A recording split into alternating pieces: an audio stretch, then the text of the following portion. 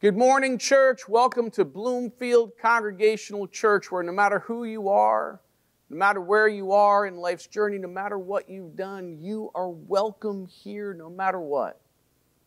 Seriously. Happy Father's Day to you if you are a father, and to all of you who in so many different ways care for God's children. I extend that welcome to you as well. If you'd like to contact us or learn more about our community of faith, you can do that by finding our contact information on our website at firstchurchbloomfield.org, or you can use the chat function if you are connecting with us on our live stream, or you can send us an email or call us. The information is on our website, also on the order of service that is posted on our website. If you would like to become a member of this church, yes, we are still having people join the church even in the midst of the COVID-19 from online. So if you would like to learn more and join this church, feel free to reach out to us with that contact information, and we'll make sure that you get connected with that information. So now, let us take a moment to breathe. Let us take a moment to lay aside all those things that can hold us back and hold us down, the junk and the gunk that clings to you and clings to me, that can just bear down on our lives and wear us out. I invite you to lay that all aside during this worship experience. And to remember that God has a gift for you, but it's not just God giving the gift, that just with everything else that God has for us, that we have a role in this together, partnering with God. And your role in that situation is to accept that gift, to open that gift, and to use that gift.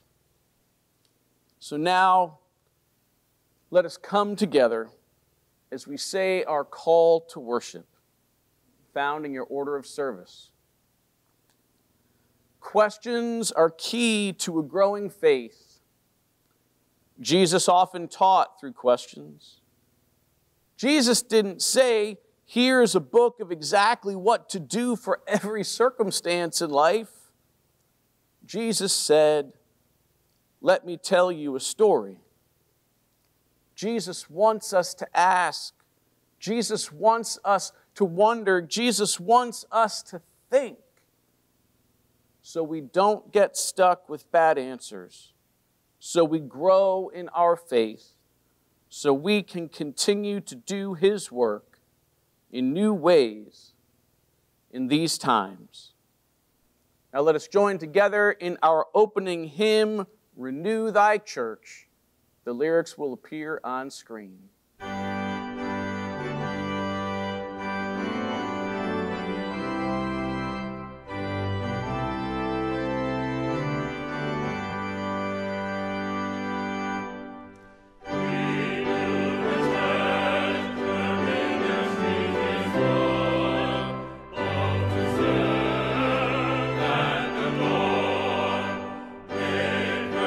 Again, as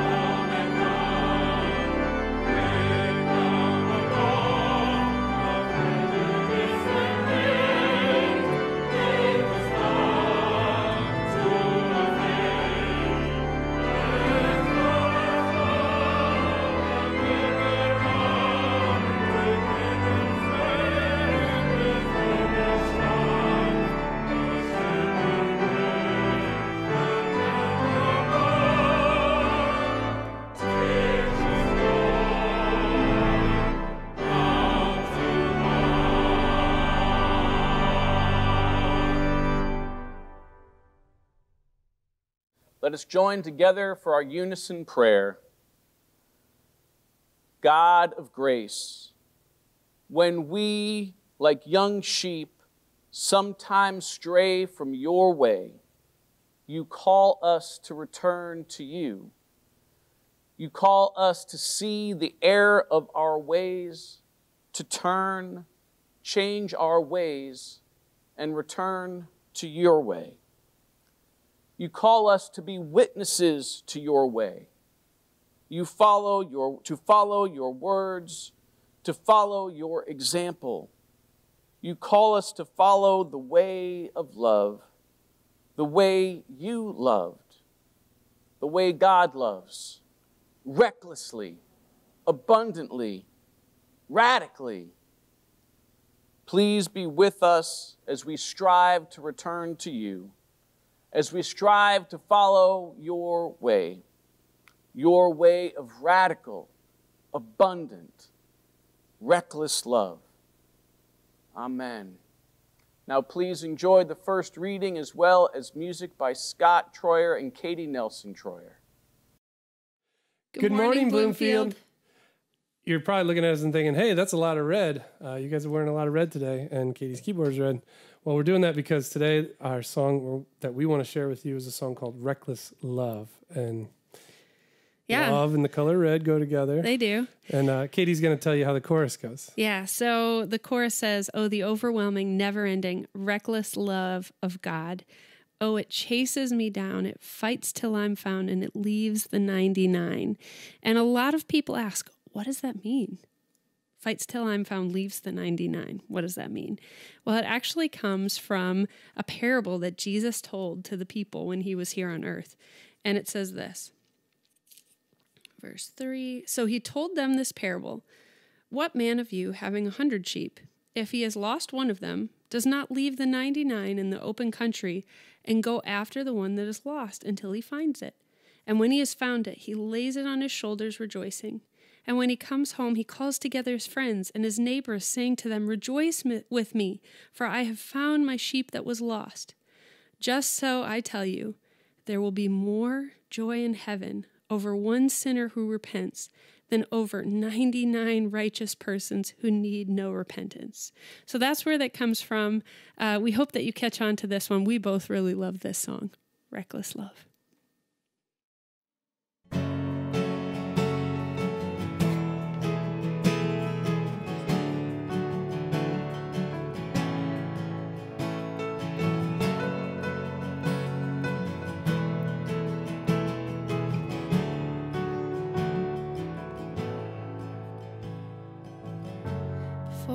Spoke a word, you were singing over me.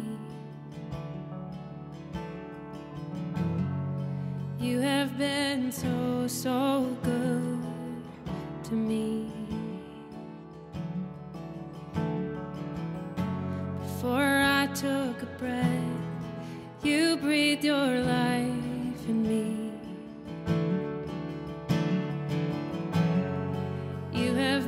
So, so kind to me.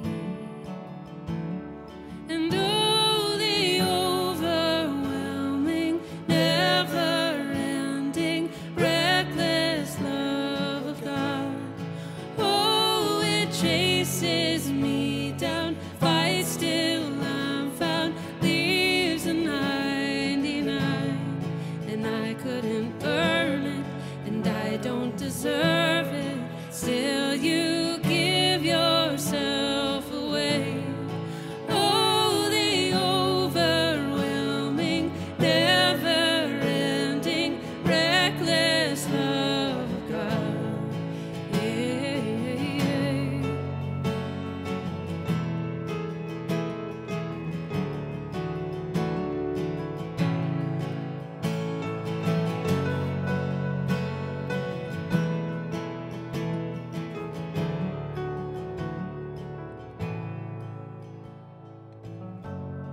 When I was your foe, still your love fought for me.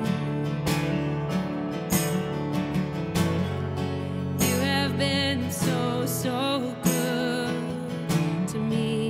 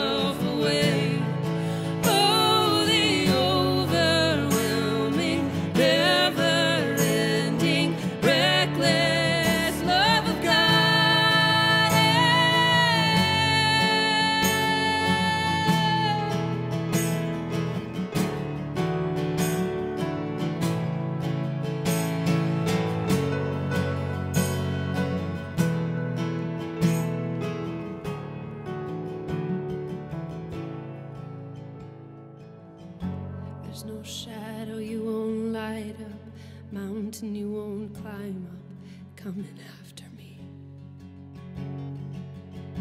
There's no wall you won't kick down, lie you won't tear down, coming after me.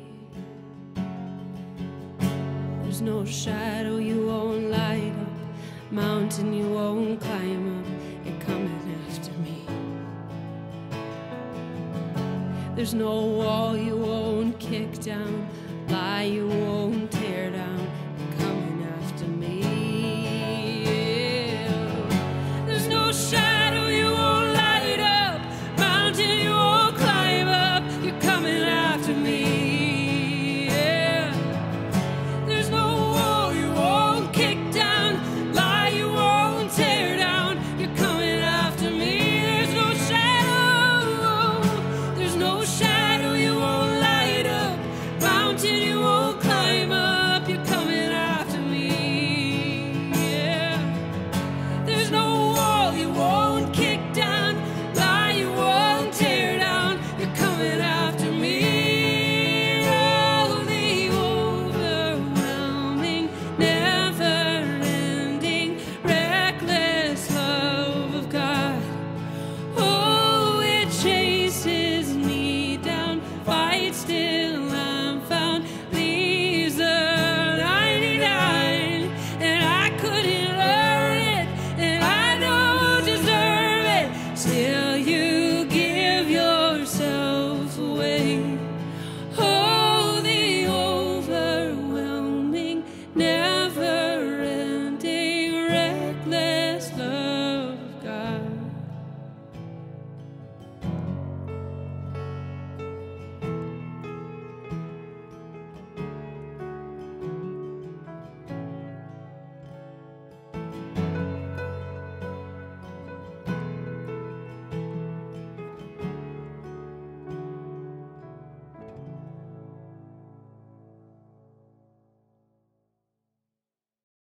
We will now have the pastoral prayer followed by the Lord's Prayer. Gracious God, while the air has gotten continually cleaner since March, when we slowed our economy and the industrial pollutants have reduced and we see the sky clear and the blue skies even bluer. Even though the air has gotten cleaner, there are many people in this world who still can't breathe. Some it's from COVID. Some it's from cancer and emphysema and other diseases. But for others, it's just from the weight of the world. The weight of how many things are going on in the world. And for others, it is the continuing pandemic of racism that has people unable to breathe. We acknowledge Juneteenth and the significant step that was taken on that day in 1865, but we have so much further to go. And there are people today, friends and people who we don't know, but we are still to be their keepers, to be their helpers, to be their champions, to be their partners, to be their allies.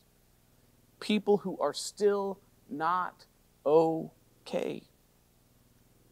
Help us to have the courage to follow your way, to do the hard work of the challenge that needs to take place both in the world and within ourselves.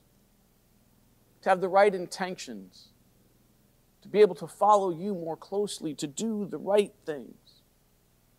We ask for your presence in the midst of so many other struggles that are still going on within the midst of the world that children are experiencing, parents are experiencing, caregivers are experiencing. The financial hardships, the changes in just the way life is supposed to go. For the rites of passage that have been changed or just missed, whether they are birthdays or graduations or anniversaries or just the ability to give each other a hug. We recognize those financial challenges, the pressures that can be on relationships, the temptations to go back to the addictions or the addictions that seem to make something better until we recognize it's just made it 10 times worse. We ask you to be present for people who are experiencing stress and anxiety or depression,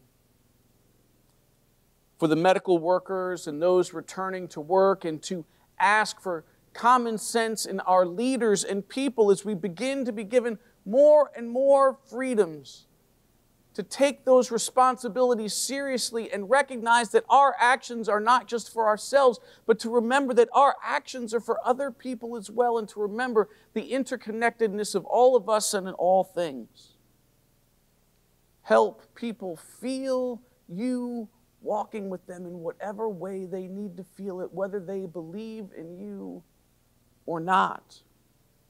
And when their need is greater, help them stand. And when their need is even greater still, help them feel you lift them up and carry them in their time of pain. And on this day, we ask a special blessing for Dave Weaver and Ann and their family. We commend his spirit to you, God, and we know that while our hearts are broken, that he is well, and that he has heard the words, "Well done, good and faithful servant. Well done." And now, as Jesus himself taught us, let us together pray, "Our Father, who art in heaven, hallowed be thy name. Thy kingdom come, thy will be done, on earth as it is in heaven. Give us this day our daily bread, and forgive us of our trespasses, as we forgive those who trespass against us. And lead us not into temptation, but deliver us from evil. For thine is the kingdom, and the power, and the glory forever. Amen." I'll be reading to you from Luke chapter 15, verses 11 through 32. Then Jesus said, "There was a man who had 2 sons. The younger of them said to his father, 'Father, give me the share of the property that will belong to me.' So he divided his property between them. A few days later, the younger son gathered all that he had and traveled to a distant country, and there he squandered his property in dissolute living. When he had spent everything, a severe famine took place throughout that country, and he began to be in need. So he went and hired himself out to one of the citizens of that country, who sent him to his fields to feed the pigs. He would gladly have filled himself with the pods that the pigs were eating, and no one gave him anything. But when he came to himself, he said, 'How many of my father's hired hands have bread enough to spare? But here I am dying of hunger. I will get up and go to my father, and I will say to him, Father, I have sinned against heaven and before you. I am no longer worthy to be called your son. Treat me like one of your hired hands.' So he set off and went to his father. But while he was still far off, his father saw him and was filled with compassion. He ran and put his arms around him and kissed him. Then the son said to him, 'Father, I have sinned against heaven and before you. I am no longer worthy to be called your son.' But the father said to his slaves, 'Quickly, bring out a robe, the best one, and put it on him. Put a ring on his finger and sandals on his feet, and get the fattened calf and kill it, and let us eat and celebrate. For this son of mine was dead, and he is alive. He was lost, and he is found.' And they began to celebrate. Now the elder son was in the fields, and when he came and approached the house, he heard music and dancing. He called one of the slaves and asked, 'What's going on?'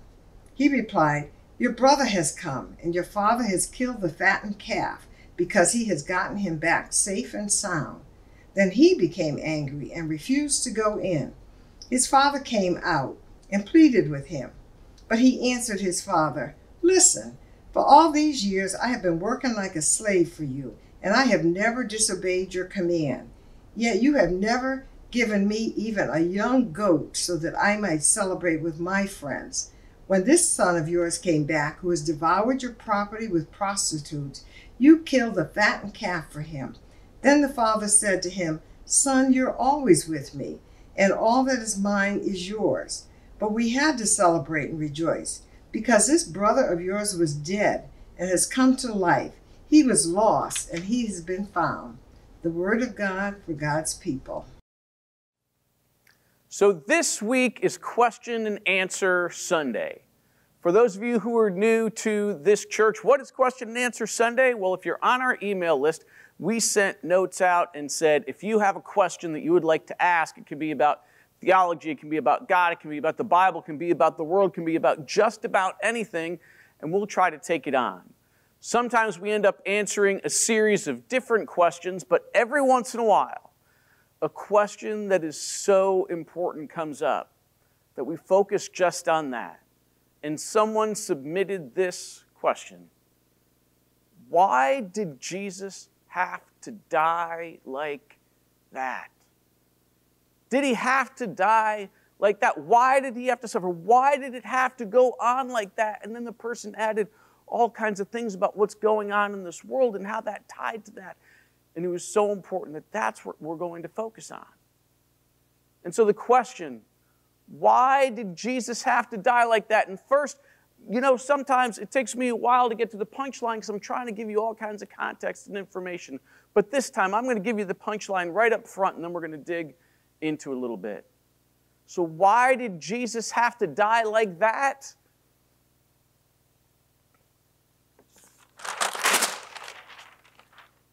He didn't.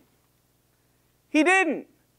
Jesus didn't have to die like that. And I know this is going to come as a big surprise to a lot of you because we have been told over and over and over and over that he had to die on the cross just like that. But that's not what Jesus thought. That's not what God intended. That was created far later by other people. And one of the people who helped develop this idea was the Archbishop of Canterbury by the name of Anselm. Back, not just like in ancient times, but in the year 1100 AD, that wasn't even 1,000 years ago. So he was the Archbishop of Canterbury, and he lived in a period of time where there was this organizational structure in society called feudalism. And there were these really powerful people, and if you made a mistake, you had to atone for that. You had to substitute something you had done wrong and offended somebody and had to atone with that by substituting something else. So as he was trying to do all this figuring out, why did Jesus have to die? How did this happen? What was the role that was being played? Was this God's plan all along? And he said, yes, this is God's plan all along. And what was actually happening was something that he called substitutionary atonement.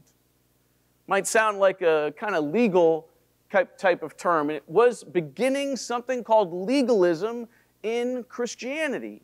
Taking the Bible and some of the really important things about Jesus and God and distilling it down till it just seemed like a contract. You could imagine a term like substitutionary atonement showing up in some kind of big contract that says, page 52, section I, section B, subsection C, Romanet 3, and then you will see substitutionary atonement. It seems like a trade.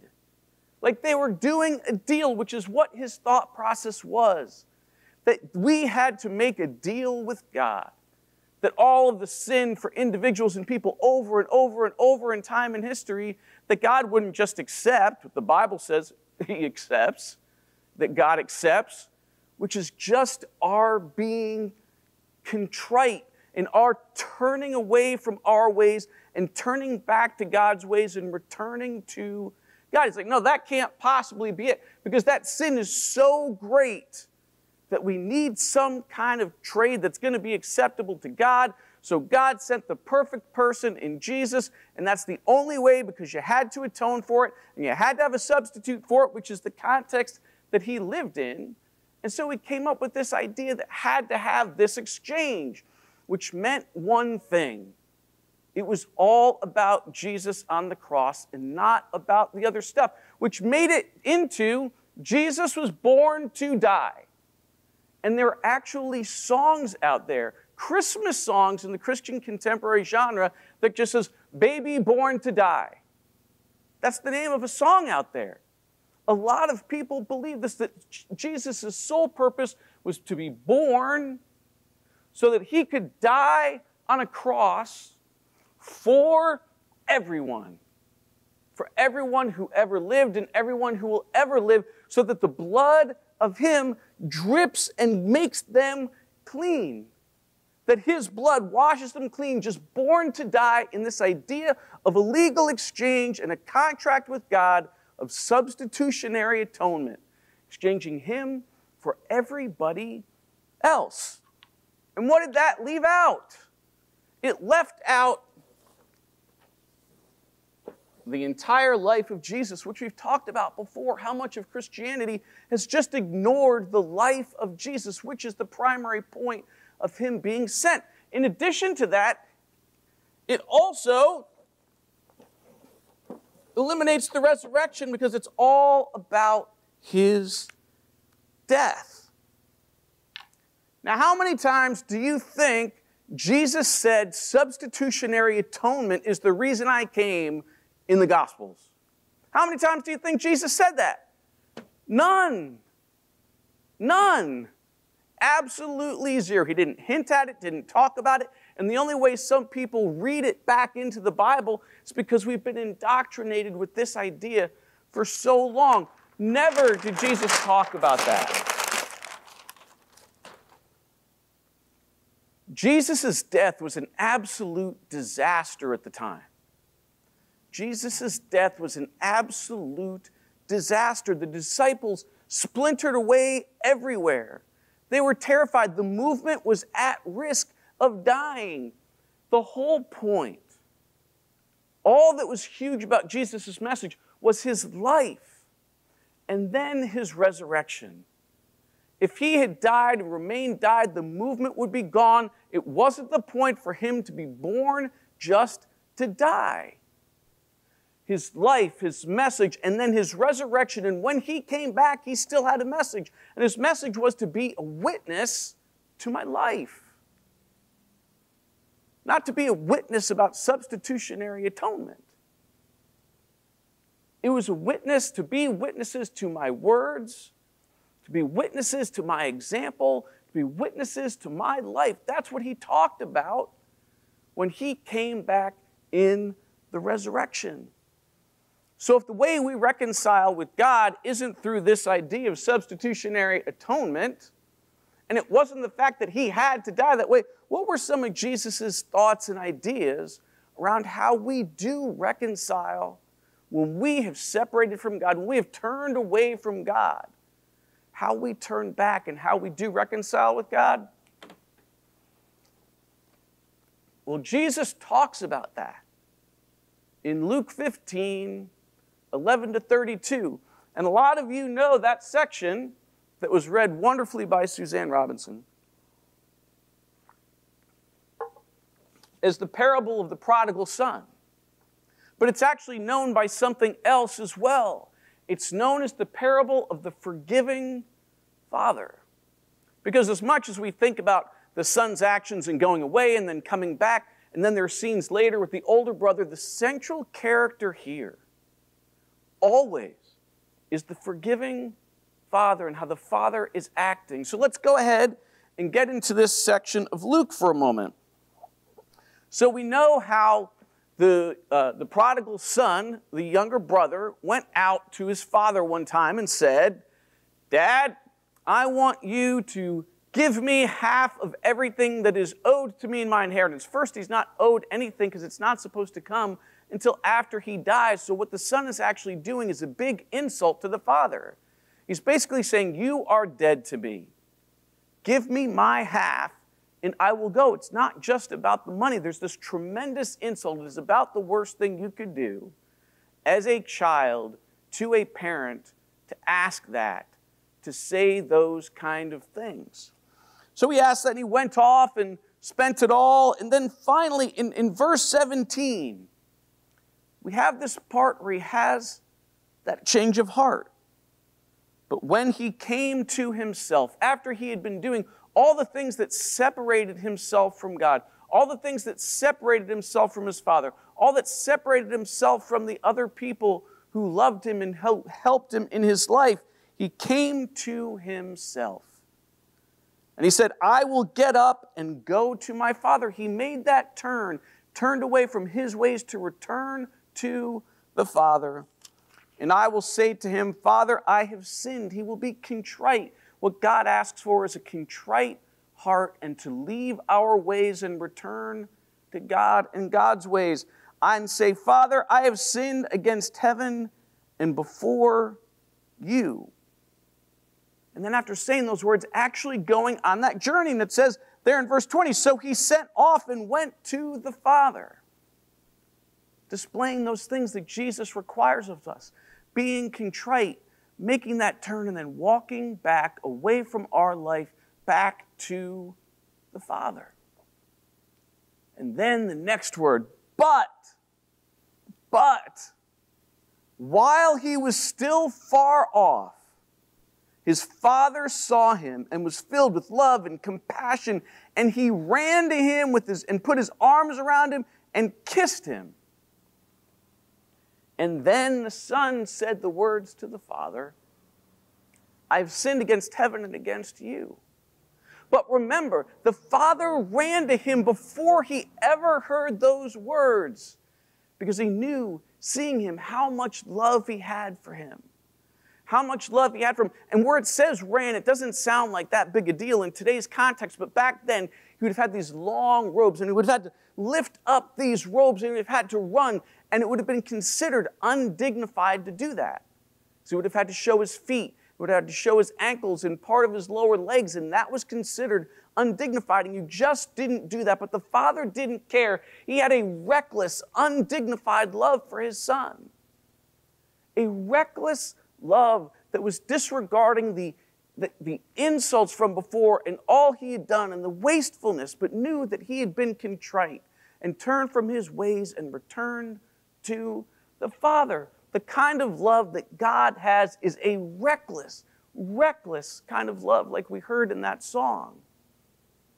We also heard in the first reading that was done by Katie Troyer right before they said this song about the parable that happens just a little before this one about the forgiving Father and the prodigal son, about the 100 sheep, the 1 and the 99. And what happens here? Does God sacrifice the 1 sheep for the 99? No. God leaves the 99 to go take care of the one that is at risk. The one who is at risk of being hurt, that is lost and alone and needs to be saved and taken care of. He doesn't sacrifice the 1 for the 99, just like he didn't sacrifice the 1 for 99 million or 9 billion or 99 billion people who have lived since the existence of history. But so what? So what? Maybe all this is just a bunch of seminary nonsense and theological gobbledygook. Why should you care about any of this? Here's why. If this was God's plan, if this was preordained to take care of some kind of thing that began way at the beginning of time that God created in the first place, if this was all the kind of preordained stuff that people say it is, if this is all God's plan to do this, then all kinds of things can be called God's plan, and just whatever is in the world can just be said that it's just God's plan. And how does that get abused? Slavery. Slavery, just part of God's plan. Just, we happen to be the ones who are powerful enough to go get the slaves. If it wasn't that way, they wouldn't have given us all this power to do and build the country the way we built it. Sorry, it's just God's plan. That's just the way it is. Continued racism today, just part of God's plan. Eventually, when God wants to fix it, God will fix it. It's just part of God's plan. Just wait it out, we'll be okay. Destruction of the environment, what we have been given as a planet created by God to be stewards and good stewards of the environment, we don't need to do that. We don't need to be good stewards. Just use it. That's just all part of God's plan. When God wants to fix that, God will come in and fix that just fine. The thousands of children who will die today because of lack of food and lack of clean water and lack of adequate medical care, it's part of God's plan. It's part of God's plan. Evil leaders, evil things that are going on in the world, wars that are tearing people apart, creating refugees with children, creating humanitarian crises, just all part of God's plan? That's not part of God's plan. The structural and institutional ways that we have created evil in this world, just all part of God's plan. God will fix it in God's time. That's not the way God works. That's not the biblical God. That's not the God that I know. That's not the God who exists in this world. The idea that it's all God's plan is not God's way. This idea that it's all God's plan is not God's way. God did not plan for Jesus to be tortured, captured, betrayed, stripped, whipped, tortured with all kinds of inhumane instruments, nailed to a cross. That was not God's plan. Jesus got killed because he was protesting for the people who were oppressed. Jesus was killed because he had a message that the powers that be, the people of the world who had the power, both religious and economic and structural and social, didn't want to hear because he was disrupting the status quo. Jesus was killed by the powers because he was disrupting what they didn't want to have disrupted. Just like the Reverend Oscar Romero got killed for defending the oppressed in Latin America. Just the same way that Reverend Dietrich Bonhoeffer got killed in Germany protesting the abuses of the Nazi regime. Just like Reverend Martin Luther King Jr. got killed for advocating for those who needed advocating for.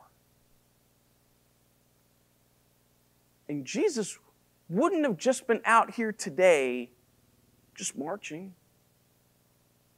Jesus might be killed today because in addition to protesting these things, Jesus physically turned tables over to try to undo the structure, to make his point. No. Jesus was killed by those forces. Why else do you think? You think God was happy about that? Why then, when Jesus died, was there thunder and angry things that came and earthquakes and things that shook the ground? Because God was angry, because God didn't want to see that happening. And God said, no, this is not how this is going to end. God said no to the ways of the world and the powers that be who took his son and his life and his example to show us how to live, how to bring the kingdom of God here on earth, now in this place. And took him and tortured him and killed him. And God said, no, this is not how this is going to end. Created the resurrection that overturned death. So that we could have Jesus for all time walking alongside as we need to do the work that Jesus said for us to be witnesses to his life and his words and his example today. For who? For the oppressed. Not for the 99, not for the majority, for the one. For the minority. The one for whom things are structured systematically against.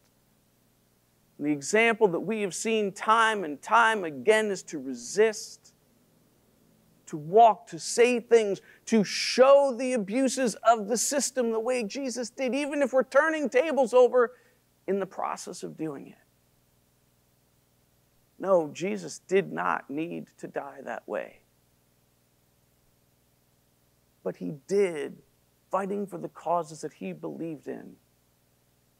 And God said, no, I will not let that stand. And so Jesus came back to tell us to be witnesses, to follow his words, to follow his example for the same people that he fought for. The one that society was standing against. Amen. You may have heard the question, what would Jesus do? Well, that question implies, what would I do if I was Jesus? Well, today I haven't taken that question on, but one of my favorite songwriters, Paul Coleman, has. I hope you enjoyed this song, If I Was Jesus, as we take our offering today. Hey, this is Paul Coleman. I'd like to say hi to everyone at Bloomfield Congregational Church, and hi to Pastor Sean.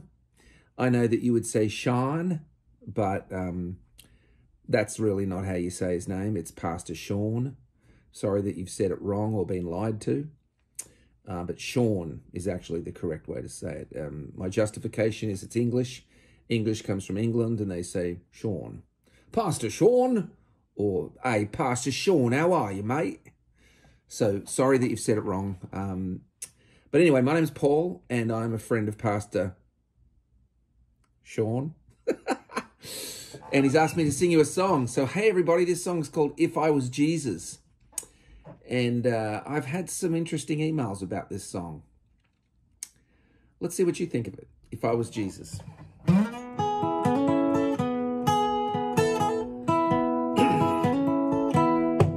If I was Jesus, I'd have some real long hair, a robe and some sandals. That's exactly what I'd wear. I'd be the guy at the party, turning water to wine. Yeah, me and my disciples, we'd have a real good time. Oh, and I'd lay my life down for you,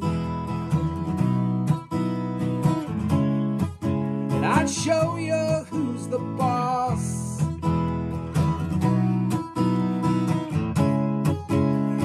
Forgive you and adore you while I was hanging on your cross. If I was Jesus, I'd have some friends that were poor. I'd run around with the wrong crowd, but man, I'd never be bored.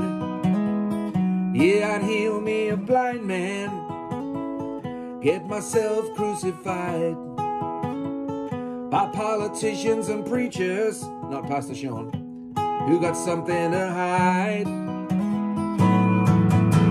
Oh! And I'd lay my life down for you.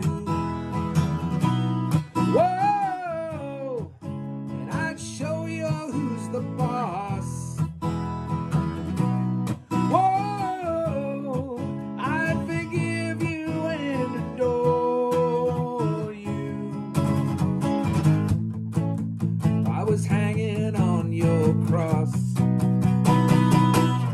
If I was Jesus,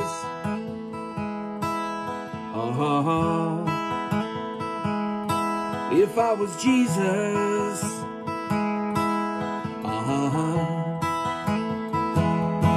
if I was Jesus, I come back from the dead,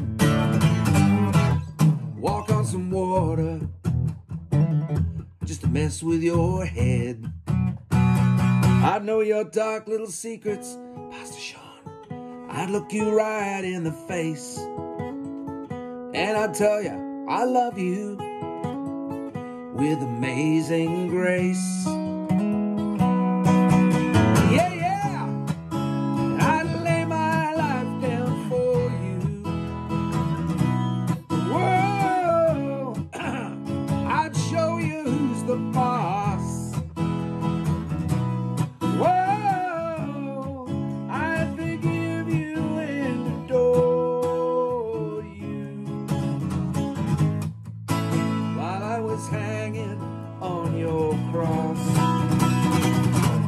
if I was Jesus.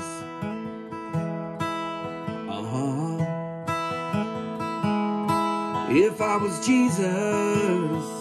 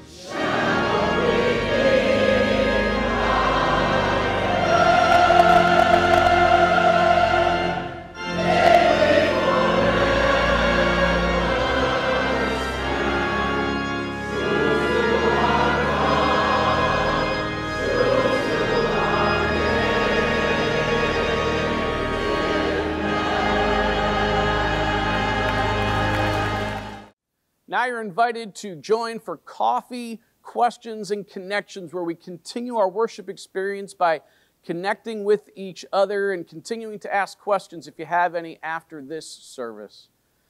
But before we end, the benediction. May love bless you and keep you.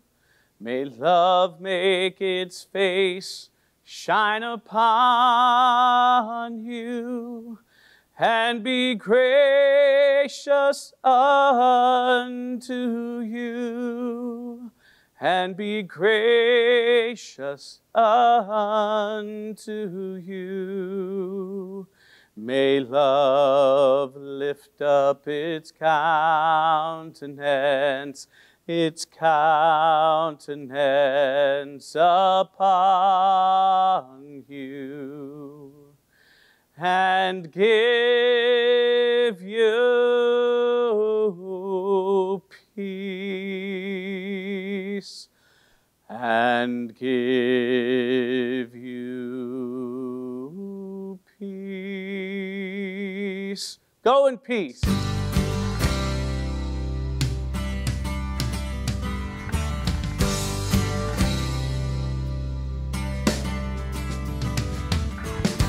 This is not an age of faith.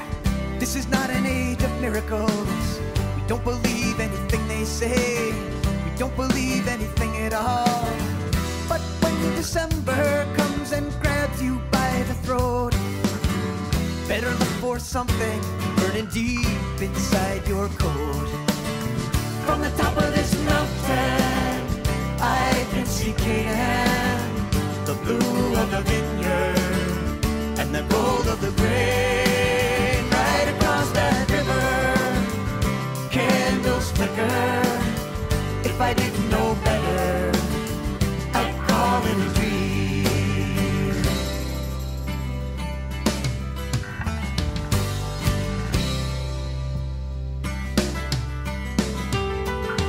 Well, the walls of Jericho and the walls of Jerusalem came tumbling down long ago, and they never got built again. Will you stand in the rubble where the rocks and bullets whine? Will you stand in the garden, reach your hand across the line? From the top of this mountain, I can see Canaan, the blue of the vineyard, and the gold of the grain. Right across that river, candles flicker. If I didn't know better, I'd call it a dream.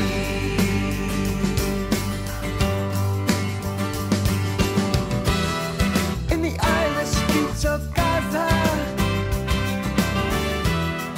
in the shadow of the Golan Heights, in the fortress of Masada, through centuries of night, one light was always burning, even when the fuel was gone. One light was always burning, oh, and the light burns on. From the top of this mountain, I can see Canaan, the blue of the vineyard, and the gold of the grain. Cross that river, candles flicker. If I didn't